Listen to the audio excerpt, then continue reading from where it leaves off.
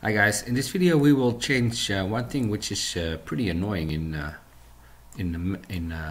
these games. I would say many games, but that's not the case. That's when you are standing close to a wall and you look like this. The camera will go through a wall. Now, this is something you would probably use in many games, so that's why I made why I make a separate video for this one. So yeah, let's fix that. Let's first take a look at what's going on. I mean, if we look at the let's go. If we look at the player, I'm sorry, at the camera. This is the camera I selected. Now, if I look like this, you can see it going back through the camera. So what we want to do, we want to create a ray here and detect if anything is between the camera and our player, and if it does, we're going to move the camera to that point where it's colliding, even a little bit further. Okay. So let's get started by drawing something in our screen to see what's going on. Let's see. Let's open up our camera, and here we have our target position, which is the position where the camera will move to. So what we're gonna do, we're gonna create a factor 3 to show where the where we are trying to check the collision with. So let's call this collision check end, so the target actually where we are colliding, which will be our camera look target position, and we're going to add the local player's transforms up, like here, this part, with the height, and let's keep it like this first. So now we have the part where we are going to look again. Look where we're looking at. So let's draw a line, and we're going to draw a line from our target position. So where we want our camera to be. Target position towards the collision checked end. And let's give it a color of whatever, blue, black, no, blue. Okay. So now if we look again, we have a blue line now where our camera target is moving. Yeah, so what we want to do, we want to, at this point right here, we are intersecting the wall. So at this point, we want to get the hit here and then move our camera at this spot. Okay. So to do it, we're going to use a line cast. So if it's a ray cast between 2 points. So it's if we type of physics, and then it's a line cast, and which takes in a number of overloads, but we're gonna use this one with a start factor and end factor, and we're gonna get the hit info from it. So this will be our target. No, let's cast from our collision check end. So maybe it's our collision, wrong name, we're going to change that, and we're going to towards our position, yeah, and then we're going to out the hit. So let's get a variable for it. So raycast hit out hit.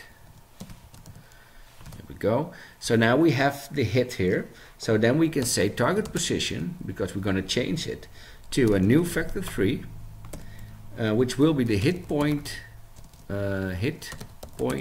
X. So it's the position where the point hits. The Y value will be the Y value of our target position still, so we don't change that one. And for the Z value, we also get the point. Okay. So let's see what happens now. So here's our player. Now we move backwards, and then you can see that the camera is staying at the spot. Yeah, and if you look in the lower right here at my game window, you can see that our player is nice. It's getting closer. But if we look really close here, you can still see I'm peeking through the wall here. Now there are multiple ways to fix this, and one is to decrease the clipping plane. But if we decrease it, I will show you, to like something very low, you can see it's fixed. Well, it's not even entirely fixed. Can we cannot even get this anything lower. So this isn't the solution, but it sometimes works to lower the near factor, the near clipping plane, but I really don't suggest you do it, because if you lower the clipping plane, the far plane will introduce set fighting more in the distance. So you can use only a small far plane if your near plane is very low. Okay, so what we're gonna do, we're gonna simply add a little bit here to the point. So what we're gonna do, vector 3. How do we call this one? Hit point. How creative. Will be our hit point. Will be new vector 3. Hit point X, and we are going to add the hit point normal. The hit normal on the x-axis, and we're gonna add like 20 centimeters to it. Okay, so this is the one. This will be the hit point Y, and we're gonna add the z-axis will be the hit point z-axis, and we're gonna add the hit normal z, and we multiply that by 0.2 as well. This will be, of course, hit point. Okay, so now we can say hit point X and add the hit point Z. Okay, let's get rid of this blue line here. We don't need it anymore. Let's call this collision target direction. No, target point. Collision target point. So now we are a little bit more floating against the wall, but then you see it won't go behind the wall anymore. Okay, well, one more minor thing I would like to one more thing I see here. What we could do is when we get close to the player, we could fade out it a little bit, but I'm going to keep it like this for now. It works the way you usually want it to work. Okay, so one more little thing I would like to add. Maybe this is getting a lot of code, so let's refactor this a little bit. Oops, typo here. Collision target point.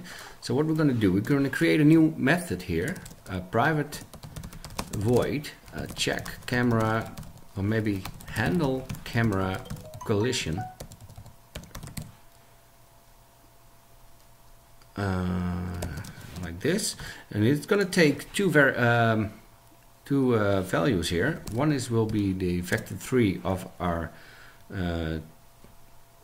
to target, and the other vector 3 is going to be one calling in by reference, so it will be a ref vector 3 from target.